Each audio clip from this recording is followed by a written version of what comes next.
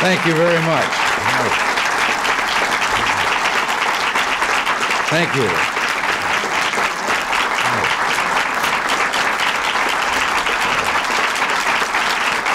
Thank you. Please. Well, thank you very much. And unless someone has already said it here, welcome to the White House. I always enjoy saying that over here because it's just one of those Washington oddities that the Executive Office building, one of the oldest government buildings here, is always called the White House. I haven't eaten a meal here. Well, it's an honor to welcome all of you here today, so many state legislators, mayors, and local officials. Sometimes I can't help thinking of people like you as emissaries from the real world, that great land that lies beyond the Potomac, where a special interest is a hobby like fishing and a lobbyist is someone who hangs around a hotel.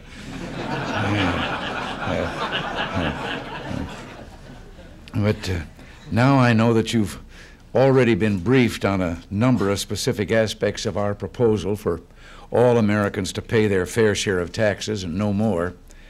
Permit me then to give you an overview, if I can, of why I believe this plan is so important and how it'll affect you in those very difficult jobs that you have to perform in your states and localities. When the income tax first became law back in 1913, the tax code amounted to just 15 pages. Today, it runs 4 volumes, and the number of pages adds up to more than 4,000. The complexity alone is staggering. But worse is the unfairness, the simple injustice that such complexity engenders. You just know that with a tax code that complicated, there are going to be accountants and lawyers who know how to make it work to their advantage and to the advantage of their clients. And that ordinary Americans who can't afford such high-paid professional help will end up paying for it with higher taxes. When it comes to taxes, one man's loophole is another man's noose. Many Americans, individuals and families, paid a higher tax rate last year than the gigantic corporations that they work for. And well-to-do individuals are able to take so-called educational ocean luxury cruises or buy skyboxes at sporting events and write it all off as business expense. Now, I'm certainly not against big business or businessmen. These are the people who provide many of our jobs and create much of America's wealth. What I am against is the unfair tax system that allows them to take perfectly legal deductions, deductions that by virtually any standards of fairness are ludicrous. The key idea in our proposal is that by ironing out the complexities and closing unfair loopholes, by making everyone pay their fair share, we can make the system more equitable and dramatically lower marginal tax rates without a loss in revenue. Lower marginal rates for both individuals and corporations will mean a greater reward for work, saving, and risk-taking, more efficient use of scarce capital, and a stronger and healthy economy. In other words, our fair share plan is also a pro-growth tax plan. Another key component of our proposal is to provide America's families with a long overdue break by practically doubling the personal exemption. Indeed, our plan would drop virtually every poor family in America off the tax rolls entirely. And a working family with 2 or 3 children would pay less than a 10% income tax on its earnings, well into the $25,000 to $30,000 range. Now, I know that many are concerned about our proposed elimination of the state and local tax deduction. Well, the first point to make here is an argument for fairness, and I have a hunch that maybe somebody here has already made this argument, but only about 1 in 3 itemize their deductions and get the benefit of that deduction.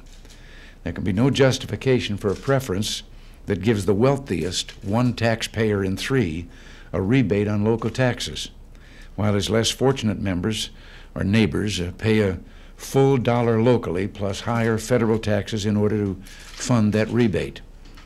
Recently, too, I heard some good news from my home state of California. Now, California is generally considered one of the high tax states, and so according to the prevailing wisdom would have most to lose from the loss of deductibility. The Los Angeles Times has reported, however, that the State Franchise Tax Board has completed a study finding that Californians would dramatically benefit under our new plan. In the end, all America will benefit from this fairer pro-growth tax plan. In the words of Democratic Governor Michael Dukakis of Massachusetts, if my taxpayers are better off, particularly my middle-income taxpayers are better off under this plan, that's really the issue, isn't it? End quote. Well, lower tax rates, doubling the personal exemption, an end to loopholes, it all adds up to fairness, more growth, more jobs, and renewed hope for our future. And my friends, isn't that why we're all in government in the first place? So I'm going to get back over to the Oval Office and turn you back to these people here for your questions. And again, I thank you all for coming here and for letting us tell you about this. You know, for as many years as I can remember, there have been voices raised in Washington about the ever-increasing complexity and difficulty of the tax and saying that we should have tax reform. And finally, for the first time, I think it's within reach. It's been talked about, it's never been attempted. Well, here it is, and we've got a chance to go at it. And then just think, even Einstein will be able to fill out his 1040, which he couldn't do himself. Yes. So, thank you all. God bless you.